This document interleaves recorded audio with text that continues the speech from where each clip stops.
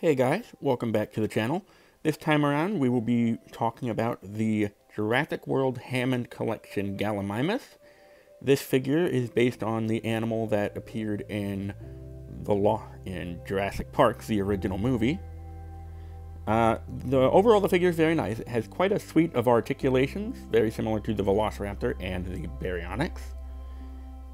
Overall it's very nice. It does not look so much like the animal does in Jurassic Park. It seems to be based more on the version that we see in the 2015 Jurassic World film.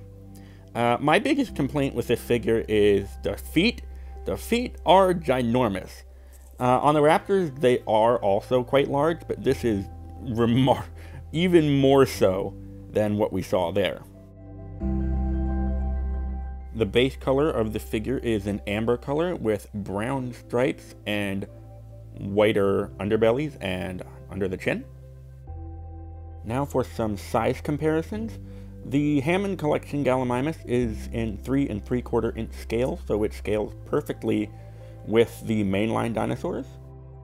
Here it is with the Attack Pack Gallimimus that was released in 2018 for Fallen Kingdom.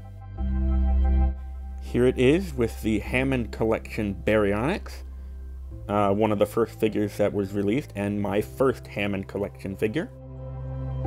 And here it is with the Hammond Collection Velociraptor for the first film as well.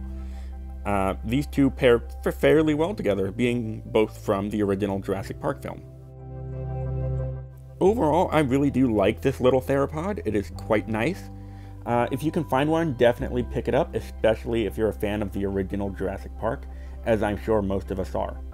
If you'd like to see some other reviews, check out the cards linked in the video.